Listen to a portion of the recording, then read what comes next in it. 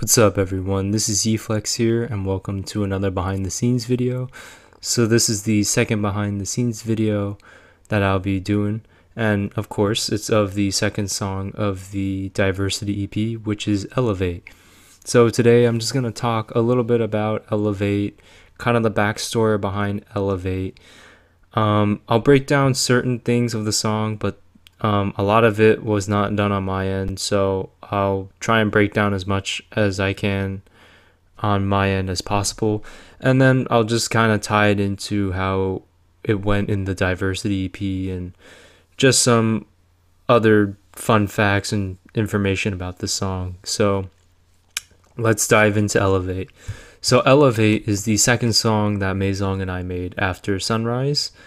As I mentioned in the previous video, the Diversity EP goes in order of which song we started. So we started Elevate, I think 2 weeks after making Sunrise, either 1 or 2 weeks. It's been so long I can't really remember, but I remember Sunrise and Elevate, both these songs we made pretty fast. I know Sunrise either was a week or two and Elevate was about the same time. We made it in like a week or two. As you can see here, the song is in 135. So after I made Sunrise with Maezong, he had made quite a few uplifting trance songs before he was into downtempo, and I know he had more experience with melodic trance, I guess, or upbeat trance, uplifting trance. That's what it's called, uplifting trance.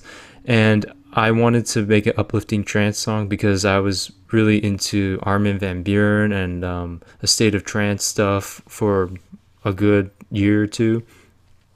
So I was really into uplifting trance, and he had more experience making uplifting trance. So we decided to kind of make a trance song. But the reason why you see a bunch of audio files here is because he had a little bit more experience making uplifting trance. I had no idea, so he kind of took the lead in this project, but he kind of paved the way for this song to be finished. I honestly will say I didn't do too much in the song. I give most of the credit to him.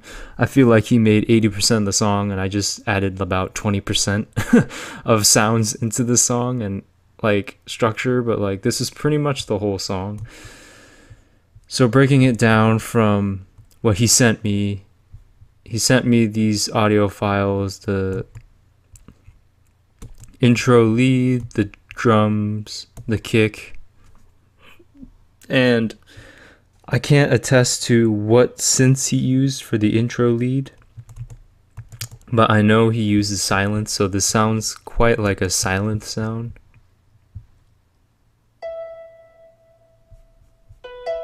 Kind of like a silent pluck. And then this is the main lead that comes in later. That sounds like a silent sound as well. The chords are pretty interesting. They're pretty big. Kind of like a saw wave kind of chords.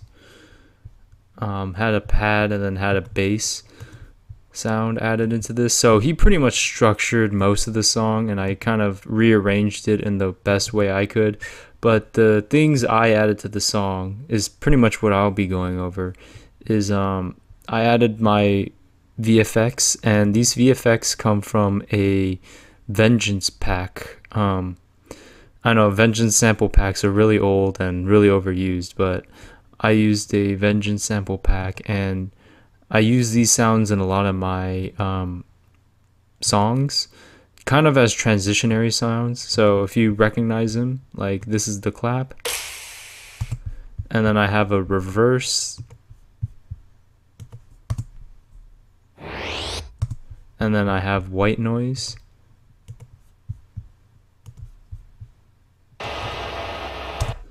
So I have these three VFX, and I normally have these three VFX in a lot of my songs because I kind of like the transition sounds. It gives a little bit more of an impact when you're transitioning into a song. Another way I normally do transitions too is, you might see my other songs, I do a reverse and regular cymbal. So I do a reverse cymbal and then a regular cymbal right next to it. So then I kind of reverse crash cymbal. So it gives it like a nice kind of transition. And then the plucks, which I think are pretty instrumental in this song, because I didn't realize I added these sounds until I opened up this project again. But this MIDI is written by Maezong that he sent me, but I put it into my Dyke Pike Sound Nexus 2, and it's in the pluck section. Dyke Pikes, I use Dyke Pikes a couple times before. It's a really good sound, really good preset in Nexus. I believe I have the reverb and delay on. Yes, I do. Okay. And then if you just listen to it, it just kind of is like a nice low pluck. So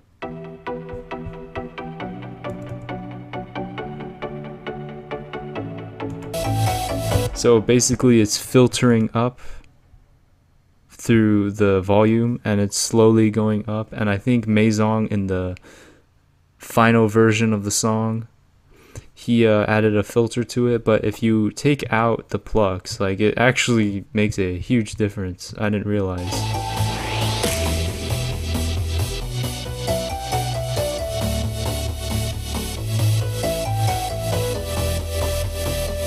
Like, you notice there's nothing really building up as when you add the plucks in.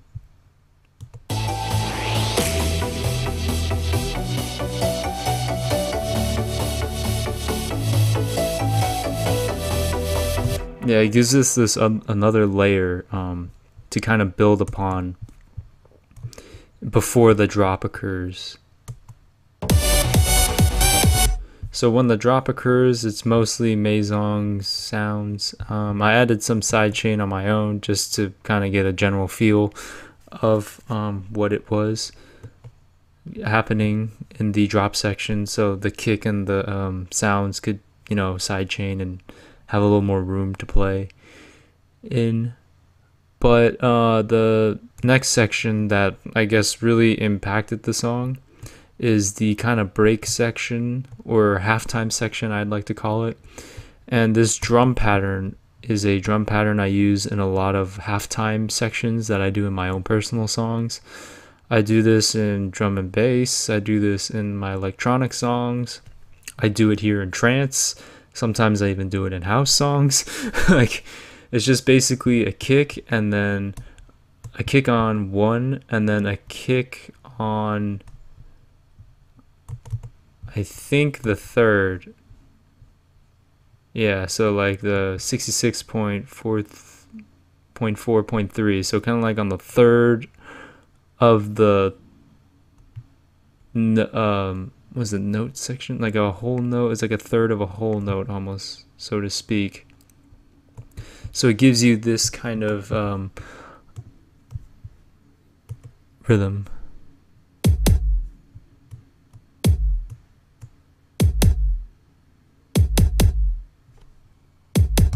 And then this is some of the sounds that I use for my percussion. And like, so I had like a snare from Vengeance, a kick, some snare, this clap sound, and hi-hat, jingle, the hi-hat, jingle, beep, and clap sound. They're sounds I've used since I started producing. Found those sounds on the very first tutorial I watched, trying to learn how to use Ableton. So that was the first sounds that I had, and I use them in a lot of projects, if not every project. But this is kind of like the half tempo, half time, dubsteppy, I guess, type kind of percussion. So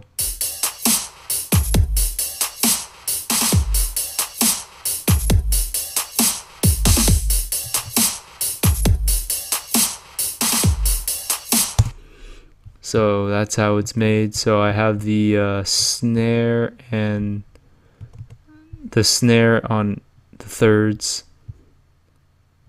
on the third, and then have just kind of like a couple hi-hats playing. So it kind of gives it some rhythm. And then have like a cymbal on the bottom. So it gives it like a little more of a psh. kind of like a more emphasized hit in the drum percussion. And that's pretty much it. It's pretty much the same sounds as the first drop, but I just put it in a halftime before it goes back to being 4 on the floor kicks.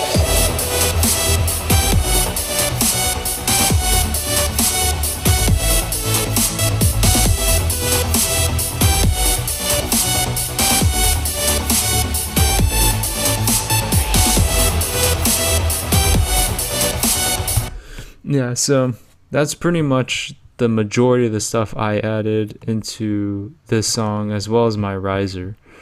And then I think towards the end is when it changes a little bit.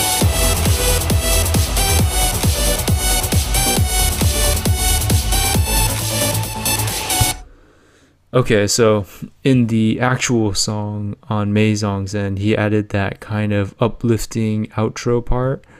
I think he added it and we talked about it via chat, and he sent it to me, and it sounded cool to me, so I just said roll with it.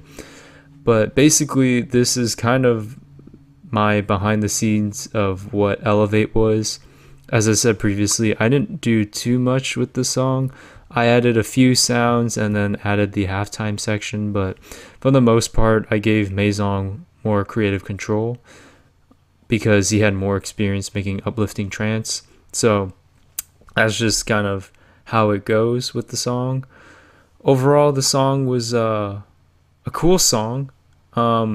It's probably lower in my rankings, just personally for me, in the Diversity EP, because I didn't contribute too much to the song, so I don't, like, it's my song, but I didn't do too much, so I don't really take too much credit for making the song. I kind of feel like it's a Maison song with a few things from me, but that's just kind of how this collab went about, so can't complain too much. But apparently the first 3 songs, which is Sunrise, Elevate, and Traverse, those are like the songs with the most views on Argo Fox, which is quite surprising to me because I thought it would be Seaside, but I'll get more into that when I do the review behind the scenes video of Seaside. So overall, this is Elevate. This was a really cool addition to the Diversity EP, since we were going for 5 different genres that we didn't even plan for. We just were like, let's try making different genres of songs and try something different. And this was kind of like a dream come true for me, making uplifting trance and having an uplifting trance song, which is super upbeat and stuff. So that I can't complain about. Just I hope you guys learned something from this, because I didn't make a lot of the sounds, and there's only a few things I did, so most of the sounds came from Maison. So hopefully there was something you could learn from this behind the scenes video. But anyways, I hope you guys like this video, and there will be more behind the scenes videos coming out in the future, so be on the lookout for that. All right, have a good one, guys. Peace.